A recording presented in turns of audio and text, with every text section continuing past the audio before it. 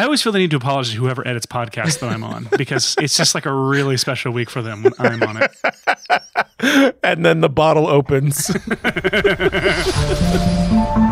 Welcome to the Film Riot Podcast. I'm Ryan Conley, and we're finally back. The break is over. We were supposed to be back next Tuesday, but we pushed it one more week to make sure we could get everything lined up and be consistent for you guys. Again, it's still a bi-weekly show, so we're releasing every other Tuesday, not every Tuesday, but we have a bunch of really great guests lined up that I'm very excited about, including the guest that we have for today, which is Seth Worley. Seth has been on the show before. He's a good friend of mine and very talented filmmaker, and he just finished shooting his most recent short film, and a very ambitious short film. So I thought it'd be great to have him on the show and talk a lot about why he made the short film, how he went about making that short film, trials and things that he learned during it all, which we're going to get to after I thank today's sponsor, which is Lens Pro To Go. And if you watch the show, you have heard the name Lens Pro To Go a million times. They are my go-to rental house. I have been using them for, I don't know, like 7 or 8 years now. I just love them. I love the people that work there. And that's a big thing for me with any company that I choose to really tie myself to, like Lens Pro To Go. It's not just about the quality of the company itself. It's about the quality of the people behind it, because that speaks volumes to everything that they're going to do in the future. And they're just great people that care about the filmmaking community. And it really shows by everything that they do. And they're also giving you 20% off when you go to lenspro.com. Use the coupon code FilmRiotPodcast to rent your gear there, and you're going to get 20% off. But now I'm going to shut up and get right into it with Seth.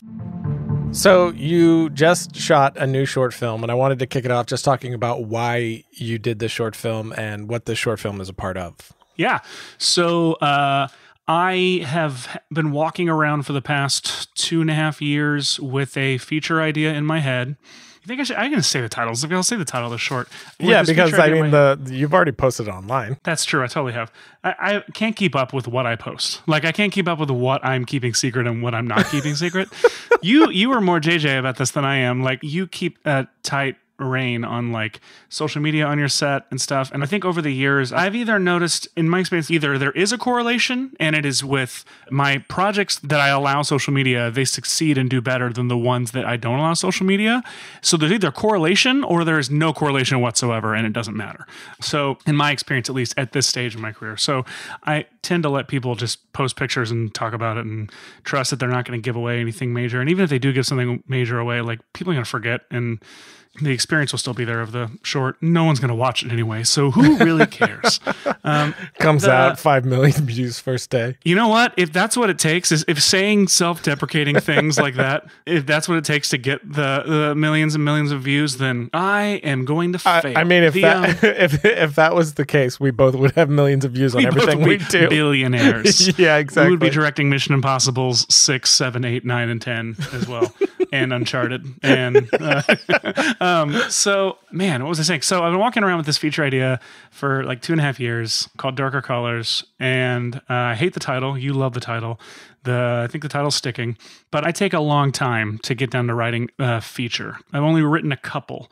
And I usually tend to walk around for a year or two thinking about it and outlining it in my head and outlining it on paper, which now exists, which did in the beginning of this stage, Story Clock Notebook and Story Clock Workbook. I will write it down on pieces of paper I find in writing apps. I'll outline this thing 1,000 different ways. And then at a certain point, I'll just sit down and start writing. And that happened in January of last year, of 2018. And by the summertime, it took me, I have like 20 jobs, so it took me till the summer to like finally get not summer, I'd say it was like spring, but still several months until I had a first full draft. And it was 160 pages, which is way too long for a movie, but it's a vomit draft. It's a first draft. It was dense. Yes, and you read it. I did. And around that time, I had an all-company meeting in Portland for Red Giant, which is where I still have my incredible day job doing content and short films and tutorials and stuff. And my boss there, Chad Beckert, he asked me, Well, okay, back up. So at these meetings, we often will go home and we'll all get this employee review survey where we get to literally like fill out surveys and evaluate each other individually. And if you don't know the person, you can skip them. It's all anonymous. Although I'm convinced that, if I could look at them, I could figure out who filled whatever. But the point is, the reviews for me that people filled out for me all came back with comments like, so I've been doing social media and running the YouTube channel for the past 2 years at Red Giant, not making as much content, just mainly like focusing on overhauling our social media channels and our YouTube channel, and being in Los Angeles, being away from my usual filmmaking team back in Nashville. All of these things work together to where I haven't really been making a lot of content. And fortunately, I didn't do too bad on the social media side of things and the YouTube channel side of things. I was able to kind of like overhaul and get things in a good place. But overall, people were saying in my reviews that I think the term was, I love the job he's doing on social media, but we basically have a jackhammer doing the job of a hammer. Several people said they really want to see me get back to making short films more regularly, which was wonderful to hear and meant the world, and was, an honor to hear that. But so Chad, my boss, came to me and said, "Hey, I know you are working away at this feature idea. Would you ever consider making a short film version of it for Red Giant and let it live on the Red Giant channel, just like your other Red Giant shorts? And you can use it however you want. You still own the story, and you can." He's like, "I feel like it could really help. Maybe it can help you in getting the feature made. But I'd just love to see you make something again, and I'd love to give you the opportunity to do that," which is amazing to have a boss say that. So that's where we are. He gave me a decent budget. It went fast immediately. Like, that money went so fast, it boggled my mind. Mainly because I needed the jet skis is the thing. I needed them, and I don't need to validate them. And now they're parked outside, and they're beautiful. Sure, they're not on screen. You can't see that value, but I think you can feel it from me sitting on the jet ski. Yeah, because the joy that it brought you bring to the film. Yeah. It makes complete sense. Yeah. It does make complete sense. So I think we're done here. Good day. So that's where I was. I now had this opportunity to make this short film. So did you look at it as like, I have this feature, I have this chance to make this short, and the short could basically be a proof of concept for the feature? Is that how you're kind of playing it? So look, here's the thing. That's what you'd think. I'm going to be completely honest. I don't think a short will do me any good in getting the feature made. I don't think anybody's going to care. Like, by anybody, I mean anybody sitting in an office with power to greenlight something or to throw money at me. And I'm not saying that I'm right. I think I'm more saying that I can't have any expectation that will happen. Yeah, sure. I think back in 2011 when Plot Device came out, that was when you could make a short film, and that was when like Pixels had just come, like the short Pixels had just come out. There were several shorts that had just come out and then were getting like feature development deals and actually being made. Sure, that happens like still, but I just think the era of YouTube filmmakers being handed the keys to Hollywood, it's not that time anymore. It still happens, but I don't think it's necessarily that time anymore as much as it was before. I think it's kind of just calmed down to the point of like, I don't know that a YouTube filmmaker is going to do a short film and go on to direct, like Maze Runner again. But that's true. Yes, but Westball's a great I do example. know of, after Ballistic and everything, just from different meetings I do know there's a few production companies that have created whole like little departments that are on the hunt for like new filmmakers, and they do it that way. Like, one kid's his entire job is to watch YouTube like videos and short films and pass it along to producers. Oh, that poor kid. I know. At the end of the day, the bottle opens, I'm sure. He's hearing us right now. Hey, man. Hey, listen. We're here. Take a break. We understand. Love yourself. Do something for you today. We know what you're going through. It's going to be okay. Siri thought I was talking to her when I was apologizing to the poor kid. Siri's like telling me it's okay.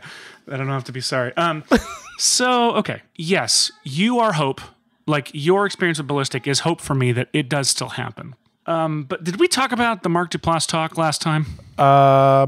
We might have. We might have. I'll skim it. It's just basically look it up.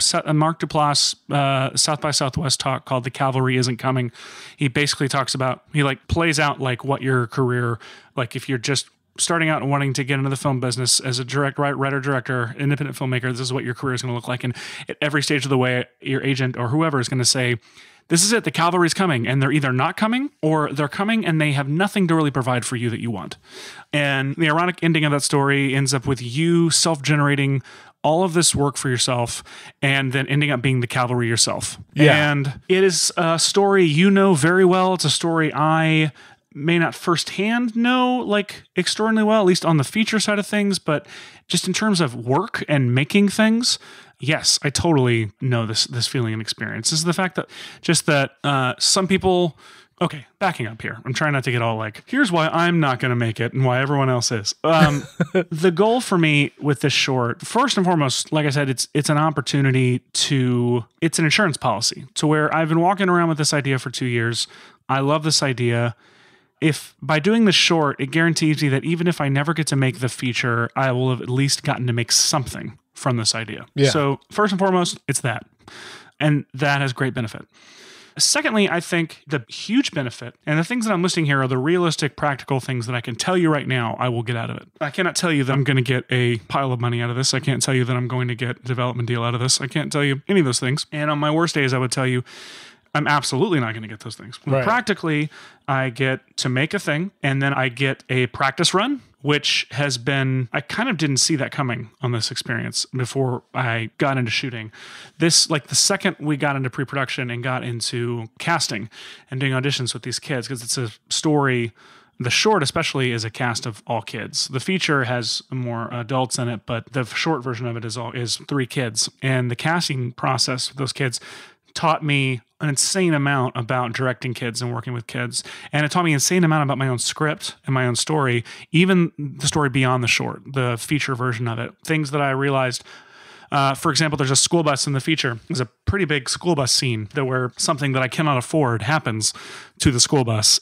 This is in the feature, not the short. And if you remember, I had that bus pretty much empty except for the main characters and the bus driver. And I'd gone out of the way to explain it away as like, they're the first kids on, or they're the last kids on, or last kids off or whatever. And that's where this big event happens. And nobody was buying it. Everyone was like, why is this bus empty? Yeah. I think you were one of the people too who said that. And the casting experience alone in this short, I now have a list of specific kids that I can write characters for to put on that bus. So I can tell you right now, like, I just didn't know how much talent I had available to me in terms of like, I'm worried about getting 3 great kids. How in the world am I going to get kids that can fill up a bus? And I can fill a bus now with talented kids. I auditioned all of them and they're fantastic. And that was a really cool experience. By the way, I've not answered your question and I've just moved on to other things. Is that okay? I mean, it's within the realm of the question. Yeah, it is. You're right. Well, so before we get into that, like more things that I've learned, the big stuff, like I'll answer your question, which is yes, it would be great if this provided greater opportunity. But up at this point, dude, I've had a Rip-O-Matic that I put together almost 2 years ago. And to explain what a Rip-O-Matic is real quick, even though you and I both know, in case someone out there doesn't, that's where somebody will take clips from other movies, existing movies, and cut together like a sizzle reel or even often a fake trailer to kind of establish the mood and tone of what you're pitching. And really talented folks with a lot of time on their hands will actually cast their movie with like actors playing characters in other movies. So like they'll be like, Tom Cruise plays the dad and Naomi Watts plays the mom. I know in this movie, Naomi Watts is wearing a brown shirt. And in this movie, Tom Cruise is wearing a blue shirt. And in this movie, one of them hugs a person wearing a blue shirt. So I'll use these clips. And they cut together these amazing trailers that look like Tom Cruise and Naomi Watts are in their movie. And the story is playing out. And that's awesome. But I don't have the time for that. And it also... Or the patience. And it ends up being a game of guess the movie. And people end up being impressed by your Rip-O-Matic more than they are by your idea. So for this is about 2 years ago, I went and I downloaded a bunch of cinematography reels of like our friends work, and pulled just clips, not even knowing what actual things they were from, that felt like the tone and mood. And then for many of these shots, I put in my own VFX to prove the concept that I was pitching, and made this really cool Rip-O-Matic that a lot of people loved, thought was amazing, and were like, why is no one throwing money at you? And I said, I don't know.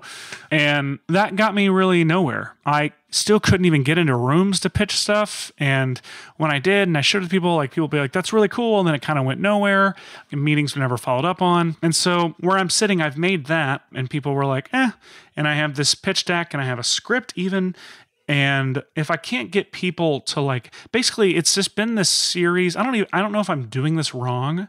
I need other people that have been on your podcast who are like friends of ours who are better at this and are doing this for real to tell me what I'm doing wrong. I would love to know, because my experience has just been every step of the way, everything I bring, they say, great, now bring this. And I bring the next thing. And they say, great, now go off and make this and bring this. And great. And it got to the point now where it's like, you just need to go make your movie. And which is a really nice way of saying, I got nothing. I can't do anything for you. Like, go make success on your own. And so it sounds like a nihilistic, cynical way to approach things, but I don't see it that way. I see it as being practical.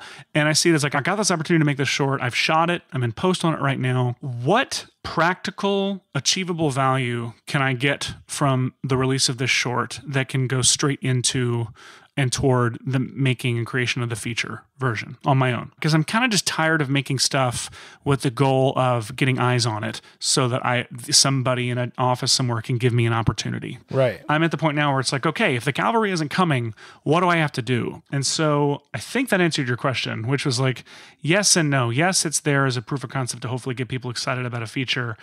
But I'm finding the people that I'm going to excite that really matter are the audience, not the gatekeepers. Yeah, and I mean, to a great extent, the audience can be a key to the gate. 100%. I kind of feel like the Duplass talk is kind of like inevitable for a lot of people regardless. Because, I mean, we even have friends that are doing massive things that have other properties that they've been trying to get made and still just can't. Because it's a, mutual friend, best advice he gave me was, why are you waiting for someone to tell you you can make a movie? Why don't you just go make your movie? Because of the position you and I are in. We've done it on smaller scales. We've built a little bit of an audience already. So it's actually doable to just go and just make your movie. So I'm even currently sort of chasing both avenues. Like I have the opportunity to do some pitching. So I'm doing that. But at the same time, I'm developing something that I could do myself. And the same way that you're saying, because I mean, the odds of someone saying, yes, go make a movie is pretty slim. But what's your answer to the question? Like, why aren't you just going and making it? It's not, obviously just not easy, and at the level I want to do it at, could I go out, tomorrow and make like $100,000 movie? Yeah. But do I really want to make a $100,000 feature? No. You know what I mean? And especially because what did we do in our previous life to where we were born as people who couldn't just make movies about couples walking on streets and the talking bummer to of each other. That's not us. Like the stuff that we love, the stories that we want to tell, they're expensive, unfortunately. And they have a lot of post involved. I mean, even Ballistic, that actually started with me trying to make like a 7-8 minute, just one location, chill thriller with a little bit of action. Yeah, we talked about it. And then the next thing you know, I'm sending you this 19-page script with explosions. I remember you sent me that script, and I remember also Tim coming back from vacation, one of his 20 vacations he takes, and he was like, I'm just kidding, I love Tim. He actually just got me a check that got lost in the mail, so I don't want him to hear me making fun of him. But Tim came back from his vacation, and he said he saw you, the first thing you said was, so it got bigger. Yeah. Yeah. And he looks at like the list of people that are now involved in this. And even Arlie, I remember, looked at, you just recently tweeted like the 1-year anniversary of the shoot. And my wife, she was looking at Instagram and saw this picture and she was like, who are all these people? This is a lot of people that worked on his movie. And I was like, I know, did you see it? Yeah, I remember even when I showed you the script, you were like, I dig it. Are you insane? I was like, yeah, I know. And I was so stressed about it, but it worked out. But the short films I've done were like it was kind of like a 5-year plan of me checking off boxes of, I know what type of movies I want to make. So what experience do I need to have before if no one's going to, open the gate and let me in and I'm going to do it myself, what boxes need to be checked before I do that? Very much me and my brother, Tim, who's like my producing partner, what things do we need to go through? And Ballistic was kind of like the last project that was checking off the last boxes that I hadn't really done. And that's one of the reasons I ended up just pushing, be like, you know what, I'm going to do it at this scale because it was feature scale. for a short film. So if I were to make a feature, that's exactly how I would make it. So that kind of rounded it all out to where it's now I'm comfortable, like, developing in that direction finally. So yeah, because it's this weird elusive thing of you're like, when I make the bigger thing, I'm going to obviously need to have more resources, and I'm obviously going to need to think bigger. There was this pivotal moment in pre-production on my short last fall.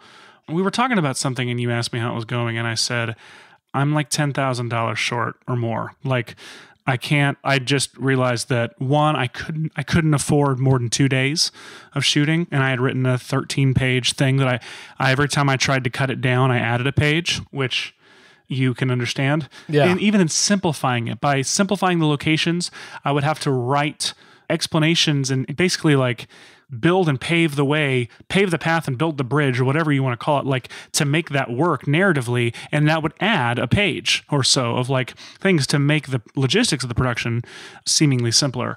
But I could only afford 2 days. And I thought, man, this budget is more than I've had to work with in the past. And so I thought I'll have some room to really get ambitious. And turns out when you pay people fairly or as close to fair as you possibly can, it's still never enough. And so I'm at 2 days. And I realized I can't afford sound design. I can't afford an editor. I was going to have Lucas edit. I was so excited to work with Lucas finally. And he's been a real trooper though, and like getting to work with me and then me saying, hey, guess what? I can't afford you. I'm sorry. But he's Thanks been anyway, really generous. I know. He knows that I'm the one getting screwed in the end by not having him. He's giving me great notes though. And hopefully I'm planning to have him on the feature if I can find a way. But however, what I'm about to say is going to negate that hope and dream, which is, I remember I was telling you, like, I just don't have enough money to do this the way I want. And you said, well, you want me to find some for you? I'm sure we could find somebody. You just have to make an extra BTS feature for him, which you've done for me in the past. Yeah. And like, you were like, let me see if I can get someone on the phone. And I was like, hold on, wait. Like an alarm went off in my head. And I was like, hang on, I need you to tell me, director to director, friend to friend, should I be solving this problem creatively rather than financially? And you said, well, I don't know. You asked me a bunch of questions, but you said, how, man, I'm you brilliant. No, I know, right? You said, is this the best possible version of it? And I said, I've done everything I can. And this is the version I'm the most excited about. And I cannot think of how to cut this down without just neutering it completely. And you said, if it's a thing you're super passionate about, then I say throw the money at it and make it good. But then you asked me, like, see, that was nice, but it was, to be honest, it was useless. I don't know why I'm saying it. I'm just remembering it all in narrative order. But the thing you then said was, you said, what is your budget now? And I said, it's this much. And you said, what is the amount that you think you can get for a feature? And I said, this much. And you said, okay, how many days can you afford? And I said 2 days. And you said, how many pages is short? And I said, I got into 12 pages. So it's 12 pages. And you said, okay, and the feature would ideally be 120 pages. You were like, but it sounds like you're already working at 10% of what your feature is going to be. Like, it sounds like if you can't make this work on this scale, you're never going to be able to make it work on a feature scale. Yeah. It turned out my budget for the short was like literally the budget for the feature that I saw that I could get on that money I could get on my own was 10 times what I had to work with on the short. And I realized it was like, wow, if I can't make this work on this scale, then I won't make it work on the feature scale. And it was that mindset suddenly clicking. It was this thing that happened when I moved to LA 2.5 years ago, where the part of my brain that I feel like has made me successful at any filmmaking related thing that I've ever done is this thing that says, work with what you have, look at what you have to work with and work with that and elevate that. Don't sit around waiting for the bigger thing. Don't waste your time trying to get the bigger, brighter, fancier thing. You have this camera, you have these actors, you have these locations, make it happen or go home. And that part of my brain switched off without me knowing when I moved to LA. Because the way I've diagnosed it is like I got to LA and thought, okay, I'm trying to go big or go home here. I'm trying to sell real ideas, quote unquote, to real people, quote unquote. I'm trying to make real things, quote unquote. So I started dreaming beyond my resources and means. And I had no idea how much that was hurting me creatively. Yeah. And suddenly our conversation where you basically said like, dude, this is all you got. This is all you're ever going to get. It just like that switch flicked back on. And suddenly I was like, okay, let's make this work. And I sat down and that day, so I had it to where it was 4 locations and I got it down to 2. And that never would have happened had you not reminded me how dumb I was in that moment. Right. Well, it's not dumb. It's just, I think we just start wanting to be able to do that thing now that we want to do where we're just not encumbered by the price tag. But it's like, we're not. But what's wrong with us? there. Because we've seen it over and over again in our heroes. Like, they have those movies where they did that, or those seasons, or that, for some directors, that point of no return where they hit that point in their career where that's what they did, and they stopped being interesting as artists and as storytellers. So I don't know what is wrong with us to where we think, like, in our 30s, we're going to, like, decide, I'm going to dream blue sky and I'm clearly going to succeed. Yeah.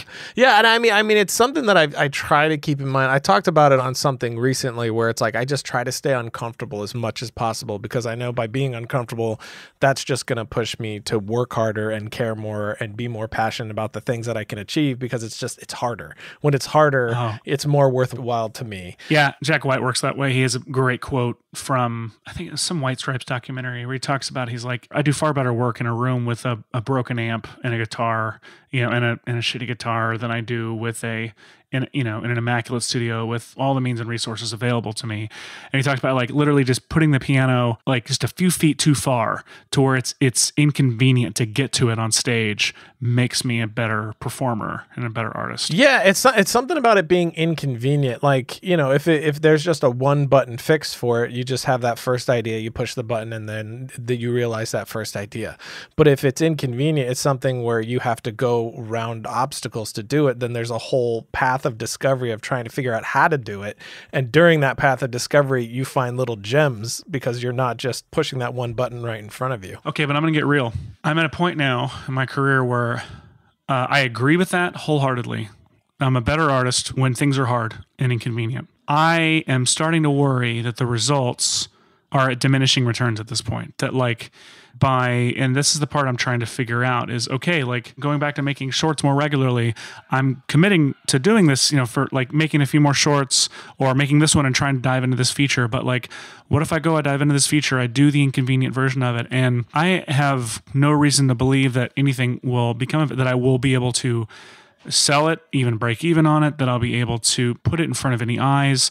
And if I keep making shorts, for example, like, they'll keep going online and we'll promote them with a tweet, and I'll live on retweets and likes and watch time metrics for the rest of my life. You know what I mean? Like, I sound like I'm whining, and it's because I am, but it's this, I'm in this place where I'm like, there's got to be more to achieve here with this work, and I can't figure out how to get it. Does that make sense? Yeah. Well, I mean, I think there's two versions of making those films. There's the inconvenient version, and then there's the hindered version where you're not making the right version because you just don't have, the capabilities or whatever it is.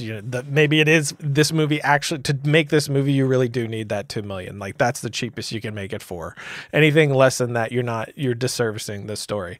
So there's that version, and then there's just this is going to be a whole lot harder, but we can do it. I think there's two different types there, but also, I mean, even if you go the Hollywood route and you get a massive budget, there's plenty of films that either get shelved or make a third of their budget back and ruin a career, or because so it's like rolling the dice no matter what. Yes, you're right. So that's where I'm at. I don't know if we talked about this, but I made a movie. I made a feature 10 years ago in my spare time for no money with my friends called The Time Closet, based on a short that I'd made. And this feature, we spent, I think someone loaned us $2,000. We used it for hard drives because that's how much they cost at the time. And we shot on what was the Panasonic that shot to cards? It was one of the first ones, like HVX or something. Was that something? I know what you're talking about, and I can't remember the name. It shot to P2 cards. Yeah, it was the most popular sort of digital, I'm a filmmaker camera. Yes, so we had access to one of those, and we had a Red Rock micro adapter, which were like, the new thing to be able to put on the front of your camera and put 35 millimeter lenses on them. I'm basically shooting film. Yeah. is what it those was were. Amazing. It was, I remember that feeling of like, this isn't 24p. That's all that matters. But good God, look at these lenses. We are unstoppable. And the movie was so garbage, not garbage, but it was just so mediocre. Like, as I was editing it and finishing it, I was like, this is so much work. I was like, this is so much stuff that I'm having to edit, and then we're having to make sure we get. It's so much stuff I'm having to track over the course of an hour and a half. All of a sudden, it just hit me that like this is way harder than I always thought it was going to be. And I had made several shorts by that point, and I wasn't like new to making things like some kind of idiot. I was like, I should have known what to expect. And I remember being just totally beaten down by that experience because what we shot looked amazing for the most part in the context of the times. And we got a lot of really funny scenes and nice moments, but like it didn't work as a movie. Some of the performances weren't there. And it was just something I was like, what? And then it hit me like, how do I distribute this? Like, I don't know anything about film. Like, I don't want to I could just put it in a film festival and like hope that we get discovered? Like, I knew nothing about film sales at the time. I knew nothing about how that world worked.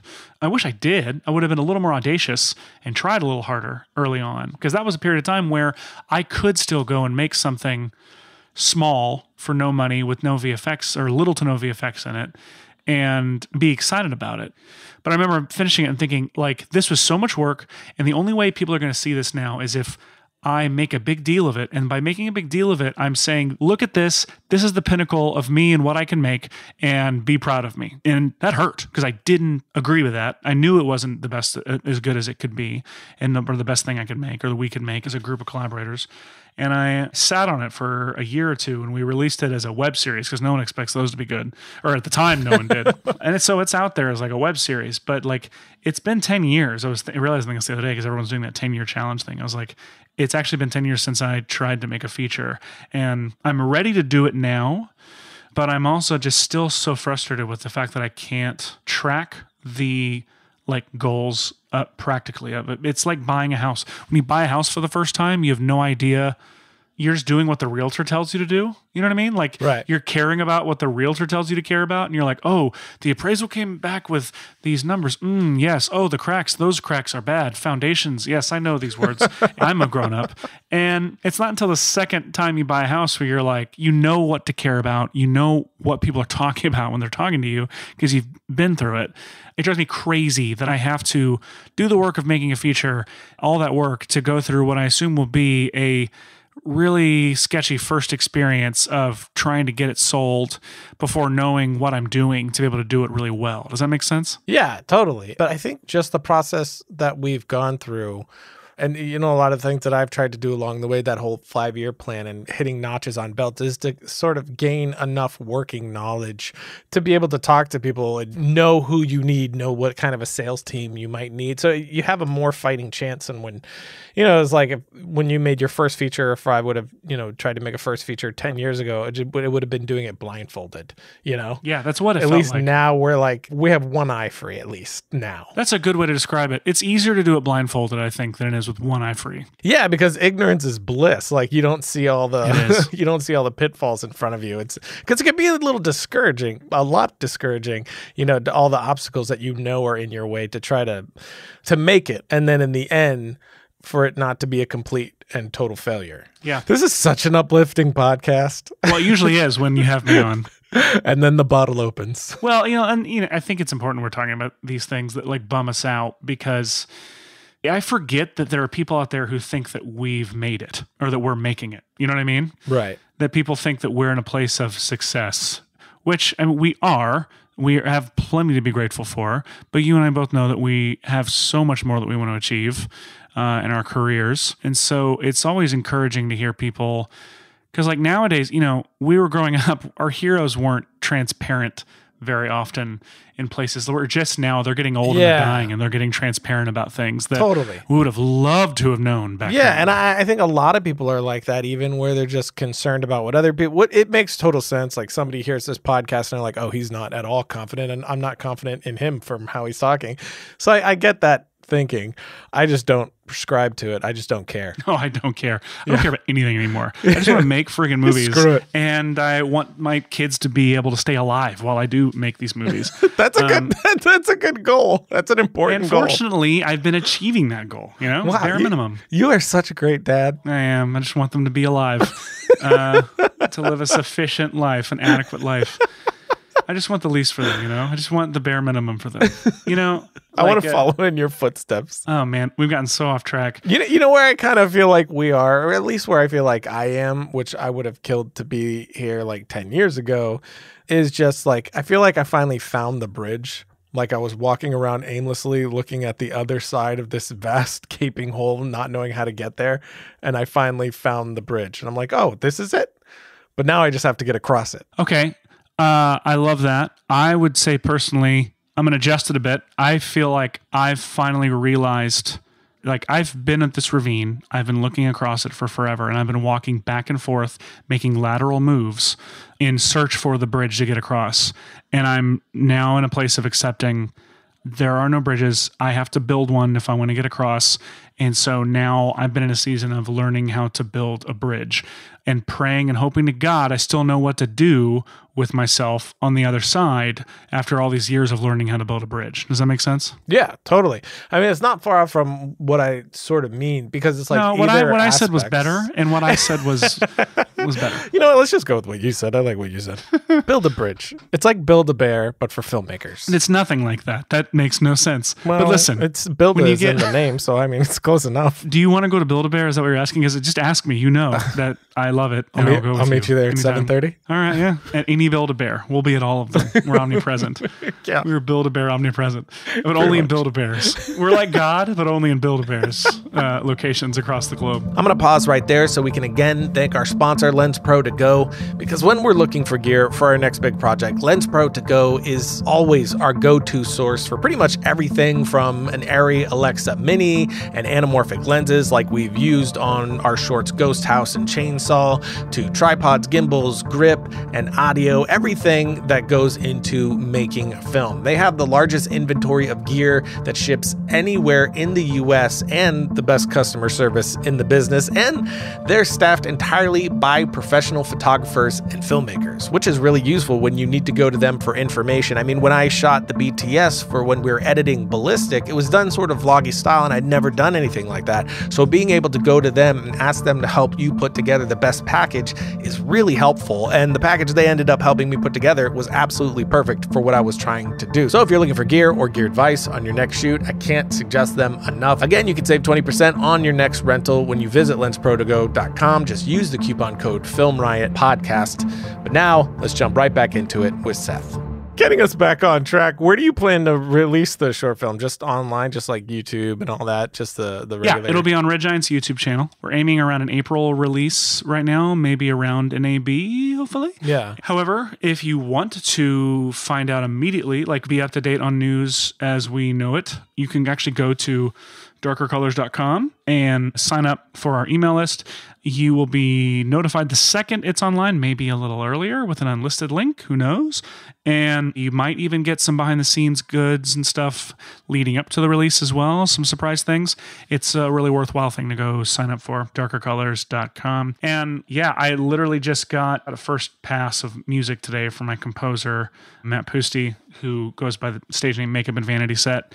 He's amazing. He's right now scoring all of Payne Lindsay's podcasts like Atlanta Monster and Up and Vanished and Zodiac or Monster. He's like amazing electronic artist. He just sent me the first round of first pass of music on the short, and it's amazing. People are going to say Stranger Things in the comments, and I just decided I don't care because Stranger Things is awesome and this is awesome. So there you have it. I'm aware of it. I don't care. That's great. Yeah, I love his stuff. But what about when you were making the film? Was there any, I mean, every film I make, there's like a new revelation for me at least. Was there any on this one where it's kind of like a huge moment of learning for you since it's so fresh, or something that you did that you utilized from other stuff that you hadn't before that was just really helpful? Oh man, every living step of the way. Okay, so I'll just throw out little bites here of like random things that I learned as I remember them. One, I learned during the audition process. So we had kids auditioning. We had them audition on their own, like individually, and then you had them audition like kind of in groups to kind of get the chemistry of them. And the first couple rounds of the group auditions, we had them sitting at a table reading these lines to each other. And around the second or third one, I was like, hang on guys, I'm going to turn the table on its side. I'm going to give you these water guns, and we're going to do the exact same scene, but we're going to be hiding from monsters this time. Say all the same lines, but whisper them to each other. And if you have to get loud, whisper loudly. And just focus on hiding while you're having this conversation. And it blew the doors open on these auditions. Like, suddenly the performances came to life by giving them something interesting, unique to be doing that wasn't what's on the page. It just kind of broke them up to where they could. And I had heard that before. I'd heard actors, you see actors who are eating a lot. It's because when they have something to be doing, then their performance is more genuine and real. That was an interesting learning moment. I also learned when you work with kids, I expected things to be imperfect. I expected things to be a little harder and to be a little more rough around the edges performance-wise. Fortunately, I had 3 really good kids, like really, really charming, funny, talented, professional. Good God, were they professional. And I mean, they were amazing, blew me away, and made me feel really confident about the kind of lines I could write for them. I learned that kids, they naturally want to, when you're a kid, like your palate isn't fully refined, so it's not very sensitive to like sweet, like sugary tastes. And so like kids, I think that's why kids eat more candy than adults tend to. When you're an adult, you're more sensitive to that, and it's like too much taste. But it's that way with performances too. Kids want to, that's why Disney Channel performances are what they are, is because kids just want to yell stuff, and they want to like take things from like 0 to 50 in one line. And I learned that it's not only super helpful to like encourage them and tell them to like just say the line and to find ways to like bring them down and just keep them grounded. But one thing that happened consistently was I would try to give a direction to one of the kids. And then as I was walking out of frame, their parent, who was on set at all times, leaned in and would say, this one time I leaned into JT, one of the kids, and I was telling him, hey, bring it down, man. Don't feel like you have to try to be funny here. Just focus on just saying the line. And as I'm walking out, his dad comes in and he goes, hey, and he said something, I think this was the word he said, but he goes, Tilly. And then he walks off, and then JT gives the world's most perfect performance, exactly what I asked for. And I walked over to his dad after, and I was like, hey, what language are you speaking to your child? And how do I speak it? And how do I speak it? He was like, he's like, oh, that's Tilly was a character. I don't know if it was Tilly or not. He was like, but Tilly was the name of the character he played in the last movie he was in. And Tilly was like this, he was this kind of nerd character who was more sarcastic and more dry. So I told him just to, I was just telling him just to play that character. And I was like, do you have a list of other characters your child has played? Like, can help me? He's like the user manual. It really, and I'm not kidding, like every actor should come with a parent. Like every grown actor should come with a parent or a spouse or something. Because like it was a collaboration with their parents just as much as it was with those kids. And fortunately, we had fantastic parents, just wonderful people who were all delightful to be around on set and were super game. Like we were in a cold, freezing basement for one day, and we were out in the woods, freezing cold with a little bit of rain on another day. And these parents are like out there, best attitudes, constantly jumping in and like clarifying my dumb direction into better direction for the kids. And I very quickly accepted it that this was a collaboration with the parents and as much as it was with the kids. And it really helped. So you never found that hindering at all? They were always sort of on your team? Fortunately, it was never hindering for me. I know that that's not always the case with child actors, but we were also really careful. Not careful. We were also, when we were auditioning the kids, Anne Fogarty, the producer, she was taking notes just about like making sure to note if the parents, it seemed weird in any way. Honestly, none of the parents did. So either our note taking was terrible or we just auditioned really great people all around. But she was ready to like kind of pinpoint and notice like if any of the parents seemed crazy or seemed difficult. Fortunately, none of them did. They were wonderful. I don't know how I would deal with it if the parents were nightmares and the kids were nightmares. I feel like you'd try to catch that. Yeah. If you didn't catch that before, man, that would be tough. Oh. It would be tough. I mean, I'm always this way on set. I think it's a miracle to be on set at all times, that anything is happening and that we're recording anything, that we're even there. And it makes me kind of a crappier director because I'll move on from takes just because I'm so grateful that they exist. And people will consistently be like, are you sure? Are you sure that was good? You ready to move on? He wasn't even looking toward like the camera or toward the actress. Like, it's fine. I'll rotate his head in post. I know. That's literally what I think. And I did on this one. I had to very quickly pinpoint solutions that I would do in post to save us time on set. Because again, we had 2.5 days. Ended up with 2.5 days to shoot 12 pages of dialogue and action in these remote locations. And when you have these kids were amazing, but they couldn't help but look at the camera lens a lot. Yeah. Like a lot. And you've seen the cut right now. Like it's all in there right now. They spike that camera quite a bit. Yeah. But I had our friend Daniel Hashimoto, has Action Movie Kid, the YouTube channel. He's told me so many times how often he has to, Action Movie Kid, his channel is where he, for anyone who doesn't know his work, he takes home movies of his kids, James and Sophia, and playing The Floor is Lava or playing with lightsabers, and he actually puts VFX into them to make it like they really are doing those things, and they're awesome, and you've seen them passed around on Facebook and YouTube before. But the number of times, it will startle you the number of times Hashi has had to replace James's whole face for several frames because he looked at the camera or said something like that was distracting or something. So I knew I could replace these kids' eyes, which is horrifying to say. Like, it sounds incredibly terrifying, but I planned early on to lean on that in the event that something like that were happening. You know what I mean? Yeah. Did you find directing them much different from directing adults, or did you kind of approach it the same way? They ask a lot more questions. Well, it's interesting. Every actor is different, and I found that with kids, they're even more different from each other. I don't know if they're more different from each other, but like, for example, one of the kids, very analytical. His head was very much in the big picture of things, and I would tell him, so this shot, you're running from here to here. And he'd be like, okay. And I'd walk away, I'd turn to the next kid and be talking to them about what they should be doing. And then he would go, Seth, I have a question. Are we going to do the part where I jump off the other thing that's on the next page? And he'd be like, yeah, we're going to get the next shot, I promise. He goes, okay, I have another question. How are we going to do that shot when we get so he was constantly wanting to know, when are we doing the parts that we're not doing right now? And he needed to know not only where were we in the story, but where were we in the day in relation to the story and in relation to the day. Whereas on the other opposite end of the spectrum, I had Lexi, who plays a character named Amber. I'm referencing people that no one right now is going to know what I'm talking about, but she's this amazing little girl. I have to stress when I call one of them amazing that they're all amazing in case they ever listen to this, because it's absolutely true, and I don't want them to ever think that I have favorites because I can't pick one. But Lexi, for example, I couldn't always tell if she was listening.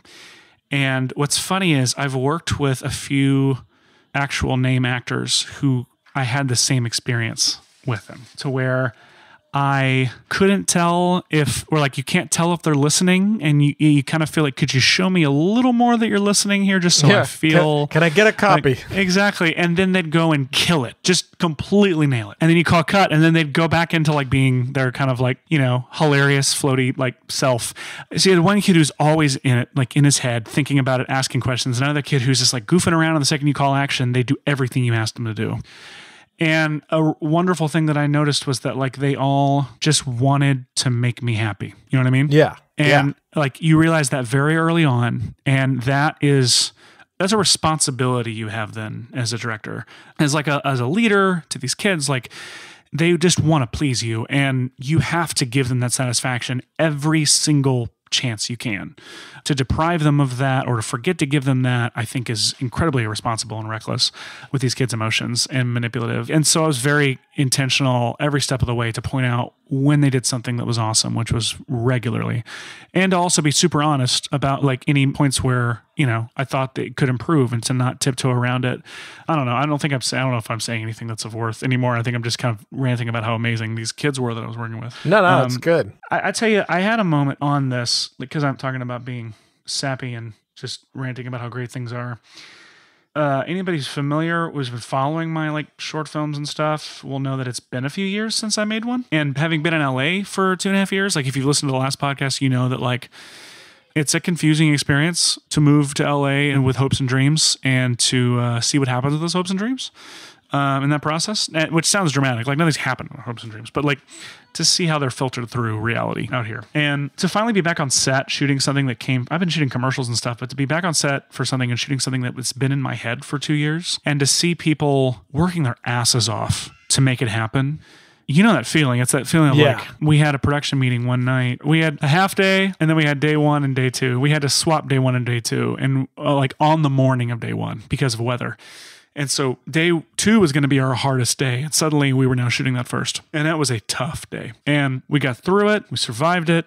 we got the bare minimum with a few exceptions of getting really great things. But, that's how most shoot days are. You feel like you survived, you got the bare minimum, and at best, you got a few great things. Oh, man. I don't think a shoot has ever ended without me going, I have no idea what we have. I hope that works. Yes. Well, I go into denial, and I don't let myself... I convince myself that we have enough. We can make it work. I believe in the power of post so much that I'm delusional. But I'm sitting there, and we shot in my parents' basement, which was a decision I made right after our conversation about working with what you have, and it worked out great. So we shot in my parents' basement. I go upstairs. I'm sitting in my dad's study area, my parents' study area, the upstairs of my parents' house, and with my core production team. And with Dwayne Logan, our AD, who's one of the best ADs I've ever worked with in my entire life. He's an AD based out of Nashville. And I was so surprised that he said yes when I asked him to do it. I was surprised when everybody said yes to do this because there's so little amount of money and so crazy amount of ambition. Yeah. And I'm sitting in this room full of incredibly qualified and talented people who've all just worked their asses off to make my thing a reality. And I don't know if you remember this. I called you because we were basically talking about how are we going to make this next day after having experienced this day and seeing how long it takes to get to swap these anamorphic lenses, especially this zoom that we wanted to use, this anamorphic zoom that was a 15-20 minute reset every time we wanted to change lenses. So we're sitting upstairs we need another camera. And because the next day we were going to be in the woods with a jib and a Movi, we're we really could just use a second camera to put in that Movi and have it live there. And that Movi can go on and off the jib easily. And everybody starts calling people. And Chris Adams, DP, goes downstairs to talk to John Huber, our DIT, and who we rented a lot of gear from. And he's everybody's going in different directions to try to get things. And then they're getting things as people are generously. I called you in the middle of that too, where I was hey, who do we know that could get me an Alexa Mini or close, by Monday? And you were let me call a few people. And I said to you in exchange for the usual, which between us, we know that means a BTS, a behind the scenes piece or something. Yeah. I'm giving away all of our sponsorship secrets, all of your sponsorship secrets.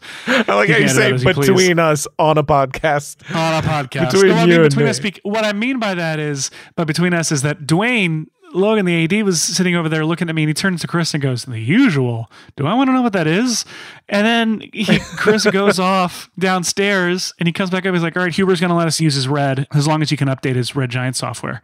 And Dwayne goes, all right, I just had Seth call somebody I have never met before asking for a camera in exchange for the usual. And then Chris goes downstairs and comes back upstairs with his jacket unzipped saying he got a free camera for us. I don't know how you guys operate, but I like it.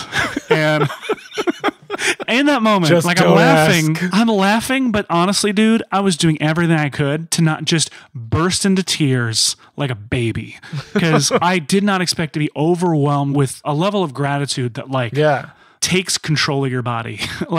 I couldn't believe that all these people were they weren't just doing favors. They were there. They were, I don't want to say enjoying the work, but they were invested in it and they believed in it and they were getting something out of this.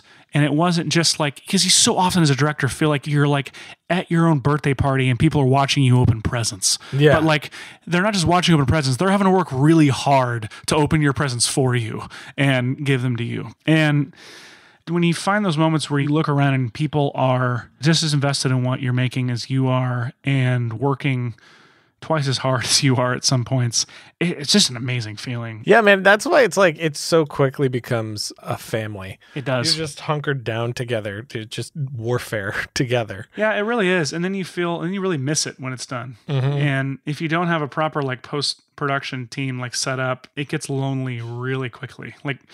It's two major extremes for sure. Well, writing especially. Writing is the loneliest place in the world. I say that, and someone is listening from a prison cell or something. Someone is listening from solitary.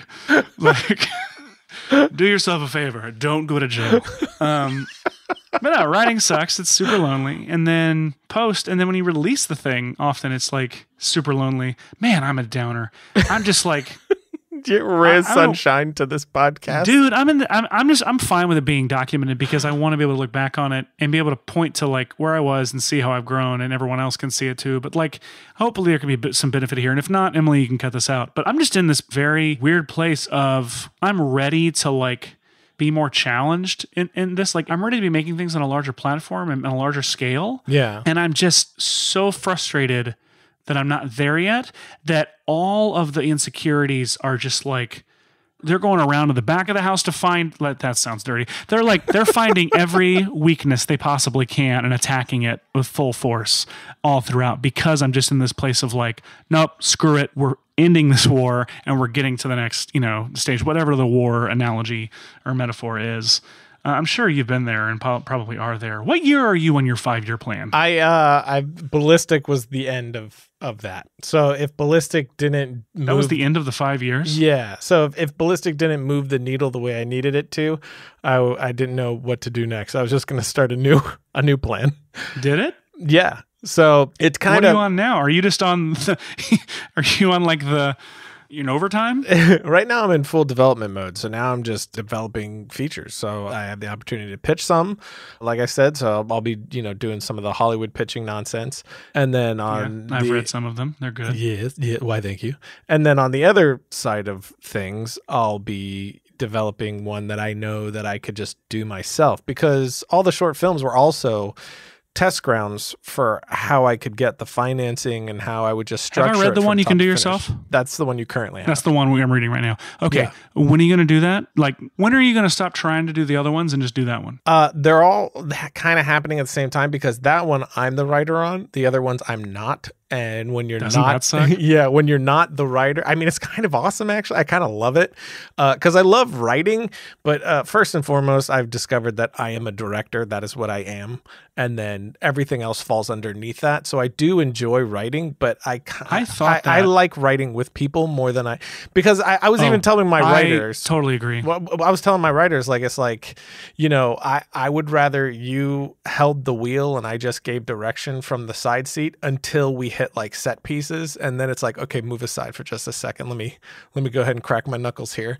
And that's the stuff where I know I excel at, but all the other stuff, I know what I want to happen, but I'm not the one that should have my hands on the wheels at that moment, is what I've discovered, at least right now. I feel like if one of us could give up on being a director, we could do the other one a whole lot of good. All right, we could like draw writing straws too. later. I like writing too, but like I've never found the perfect partner. Yeah. And that's always so frustrating because I work really well with other people. Yeah, it's hard. It's hard. But what's great is like when you're working with a writer or whatever, it's just, you're pitching together, and it's like a little scary at first because, it's people that do actual things, so it's a little intimidating. And then you're having a call and these are the things that I think should happen in the story. And of course you collaborate and you kick back and forth and you just think it's going to them being like, hey, you're dumb and that's not what should happen. So I'm going to do it my way. But really it's like they're wanting to make you happy, just like any other aspect of directing that I've encountered.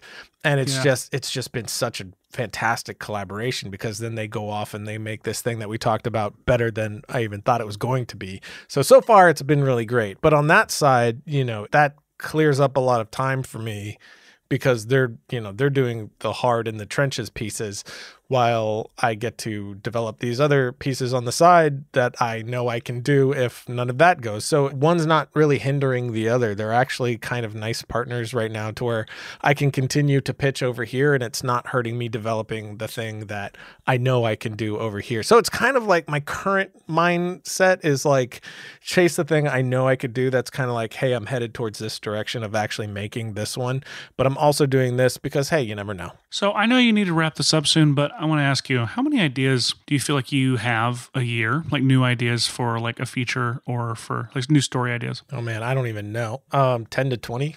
God. But I wouldn't say those are ones that are like, yes, I need to make that. So like, how many ideas per year that I have for a feature that it's like, God, I want to make that? 2 or 3 maybe. Yeah, still better than me. I was thinking about this the other day that I tend to get an idea and I get obsessed with it and I focus on it for like a year or 2 years, and then I eventually make it and then I move to like the next one. I have a few in the back, like sitting around in the back, but they're not like front burner ones. I was just curious. I think that's one of the reasons that I like the idea of having a writer, or just the experience of having a writer a lot more, because it frees me up to think about a lot more things and not just have to obsess over the one, because I work a lot better when I'm able to do many things at once and not have to like, force yourself to dive into that one thing. Even the one that I'm doing on my own, if I could find someone to work with, I would prefer it. No, I do that too. Yeah. Like I said, I've just been in this weird season where all the things that I used to be very secure in myself about have kind of been challenged. Like think we've talked about this, like going and directing commercials for a couple of years, and commercials just aren't the most creatively satisfying thing. And it's also a world that like I'm not necessarily great at it because there's not a whole lot of places to excel as a director, at least on the commercials that I've been doing, or at least the way I do it. Because, like I said, like I may not be the best commercial director, but like I knew for a long time I was pretty good at this gig, and so I'm now in a phase of like trying to like remind myself that I'm any good at this. And at the same time, get better at it, and at the same time, jump to the next level.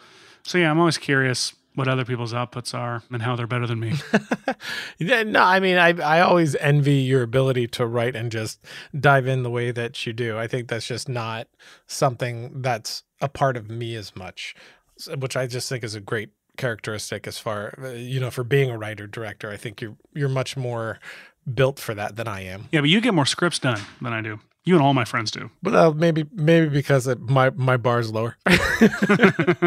No, that's not true. But I could stand to lower mine quite a bit. Into the ocean. Deep into the ocean. So the film comes out in April, right? And there's the website people should go sign up for updates darkercolors.com. Darkercolors.com. All right, man, I'm going to wait and then have you on again once this releases and then see how things are going there. So that's it for today. Again, thank you to Seth, and jump over to our website, filmriot.com/podcast. Find the episode page for this episode to find more from Seth, including some of the stuff that we talked about today. And of course, you can follow me online at twitter.com/Ryan_Conley. And if you dig the podcast, rate it and leave a comment on iTunes. That's super helpful for us. And until next time, don't forget to write, shoot, edit, repeat.